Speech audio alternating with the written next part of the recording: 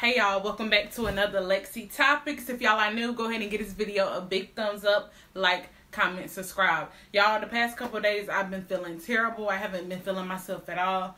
I decided today, let me get up and do what's best for me, do what I feel. But let's get into the topic. So the topic today at hand is some friends that you think are your friends need to be left where they at.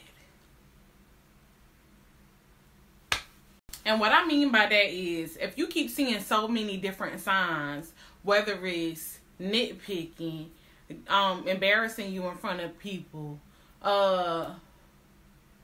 thinking that they're better, if you feel it in your gut and in your soul that something ain't right about this friend, you gotta cut them off and let them be. If it's starting to get with your mental, if it's starting to mess with your mental and your well-being, cut them off.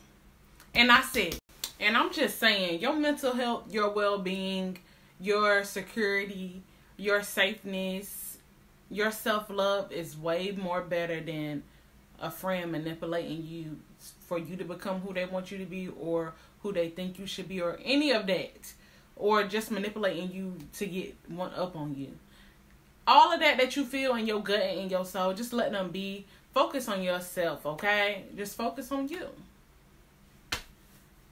And I'm just telling it like it is. This is Lexii Topics. If y'all agree with this topic today, comment below what you think. Comment below if this ever happened to you with a friend that you thought or that you love so much or you wanted to work, but they kept giving you different signs after signs after signs.